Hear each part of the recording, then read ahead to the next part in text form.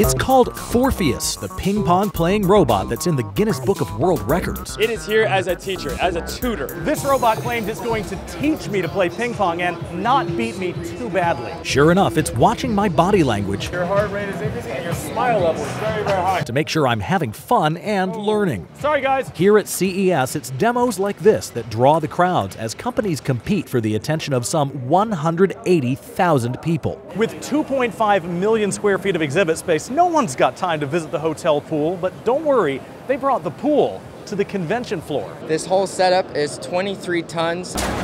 It's a real-life demo of Sublu's underwater scooter with professional divers. Ambassador divers? Yes, sir.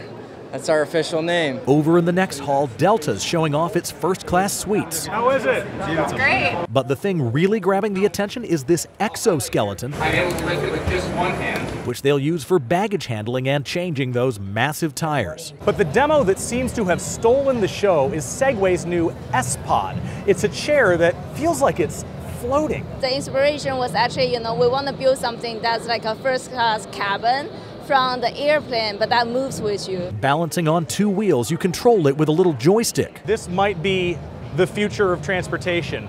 This might even be my next desk chair. It's set to max out at 7.5 miles an hour, but unthrottled, it could go up to 24. That's enough to get a speeding ticket in San Francisco. They'll sell to campuses and theme parks this year and maybe next year to regular consumers. It's fast and quiet. And you are traveling in style as well. It makes you feel like you're a boss. But sometimes you want a chair that doesn't go anywhere at all. It's no wonder the biggest crowd was here, many of them fast asleep. How's the massage?